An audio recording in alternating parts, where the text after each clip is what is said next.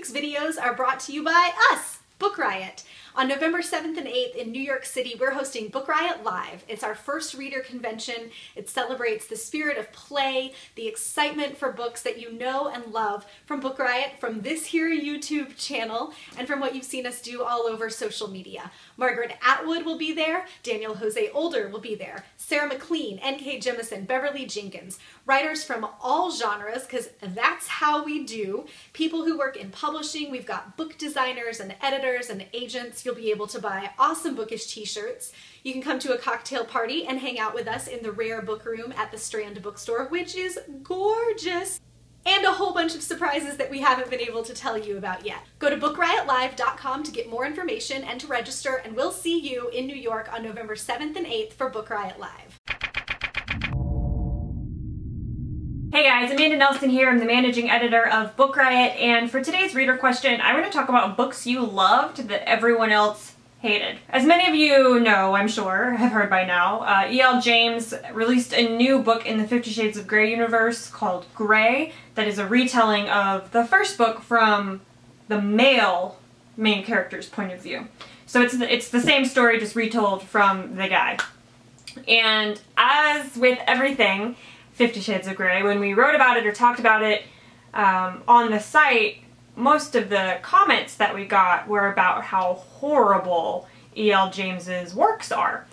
And that got me thinking about how she's one of the best-selling authors of this decade, and the 50 Shades of Grey trilogy is one of the best-selling trilogies of all time. So obviously it's got readers who love it, who are dedicated fans, because all three books sell well. This new book has broken sales records, which means that people who are familiar with the character of Christian Grey have gone out and bought it because they liked it.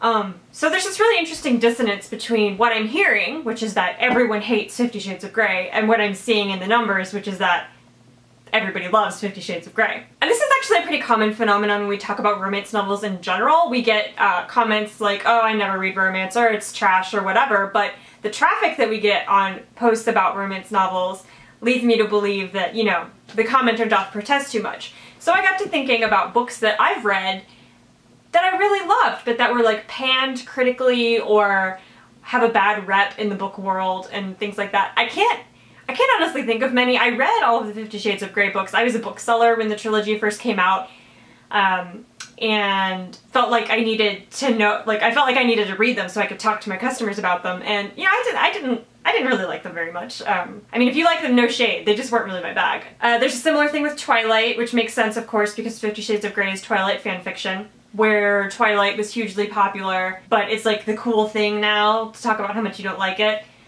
And, you know, sub point, don't get on me about how the books are problematic. I know they're problematic. That's not what this is about.